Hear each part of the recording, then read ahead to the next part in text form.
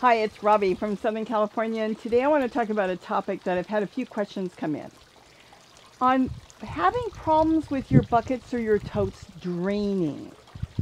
Some of you have set it up just perfect right off the bat and it just doesn't drain, and some of them have been sitting for, let's say, a year and they don't drain. If you go back and check my videos, you'll see that what I do on the bottom of my buckets and my totes is I load it up with a lot of wood matter. You know, branches and stuff I've picked off the yard and around the yard, I should say. I load that in there, and what it does, it creates a big space, even though it's all going to break down the soil.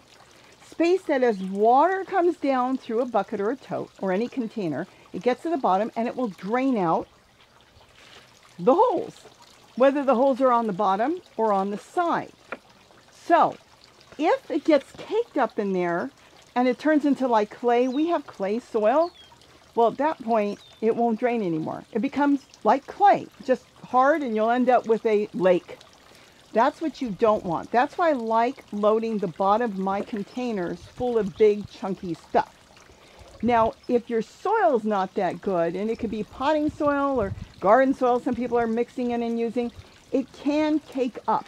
If it cakes up and starts to hold the water and block any other water coming down, you could do the same thing, and then you can rot out your plants. You may not even know it. So instead of it draining and slowly draining out, it's just creating an underground river. That you don't want. Now, it won't matter whether the holes are on the bottom or on the side. What does matter is that it does drain. It has to drain. So let's say you set up a new container and you've watered it and it doesn't drain. So there's a couple things. It could be the soil you're using, and it could be, of course, that it's just waterlogged. You've got something on the bottom that's not letting the water drain out. That is not going to work. Maybe on a hot day the plant will suck it up, but it's really not going to work. Here's what I do as well if I don't have a lot of chunky stuff. Tool.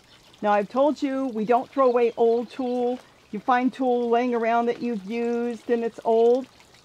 What you can do is on your buckets, your totes, wherever you're growing, you can load this on the bottom.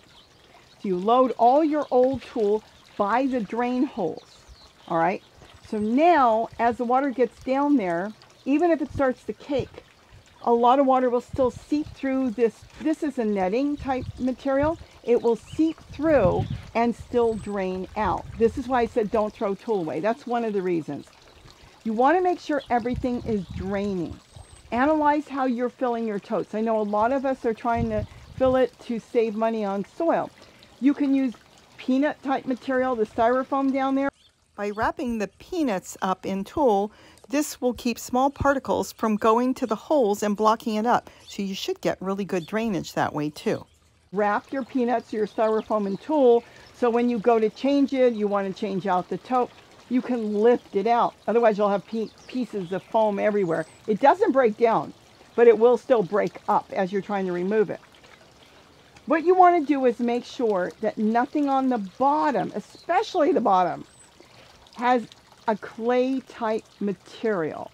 So if you can, collect branches, collect things around the yard.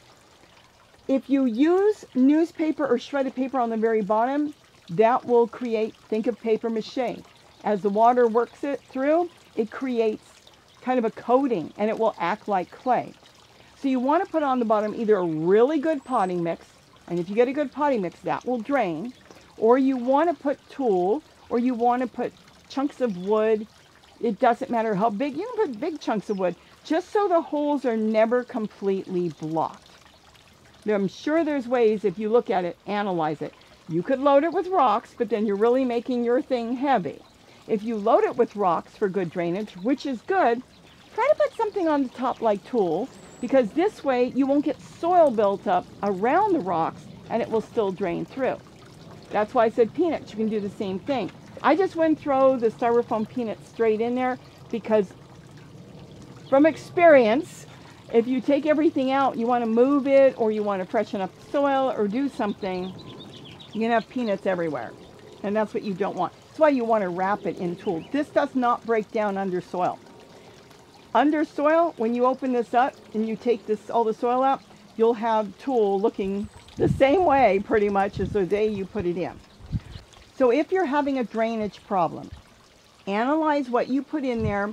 And it's, you know, if you have to, just take it all out, put it in another container, put it in different buckets, and start over. It's not going to be that big of a deal. It's not going to really disrupt anything except your plants. Once you have plants, then you're going to have to find the holes. Now, a lot of times, you know, you'll have to start over.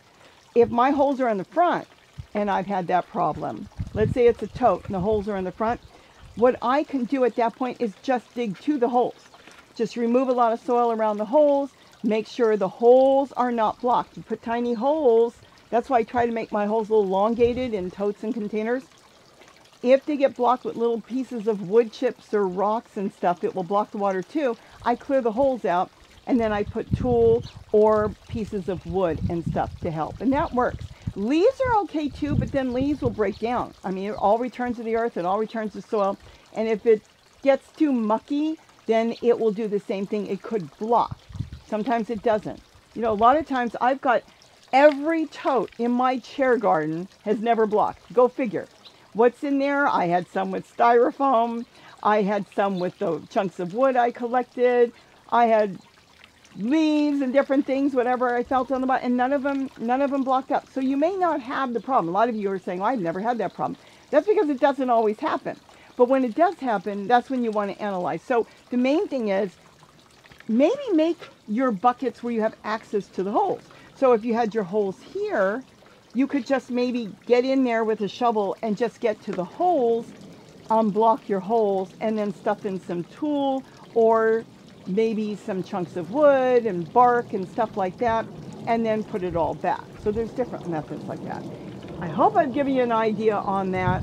And then again, if you're using garden soil, that can happen too. The garden soil might just absorb all the water, swell up, and then you have just a block of like clay almost, you know, it's just all swollen. Sand is good because sand will run the water right through. So you could also put sand on the bottom, a good gritty sand, and then cover it with tulle so the soil doesn't get in through the sand and then block your holes. Holes like this, generally that big, this is just from the nursery, they won't block up because they're so big. So think about it, that's a little bit too big. I try to make my holes in one special place because I want to retain water on the bottom. So I usually make them higher. Water on the bottom is okay. Water on the top not draining down is not good. If it takes about 5 minutes or so to drain down, but it does drain, then you're okay. But if you go back a couple hours later and there's still water on the top, you need to just clean that up, fix it up where it drains better, so at least you've got water flowing through, not sitting there and creating a pond or a lake. Because that, we are not growing vegetable plants that like that much water, except for celery. Celery likes a lot of water, but it doesn't want to sit in water. Lettuce likes a lot of water, but still, it has to have some sort of drainage. So think about it, look at your conditions on how you set it up, and then maybe you just have to tweak a little something and then continue on your way. With that, have a wonderful day, and don't forget to eat what you grow. Bye-bye!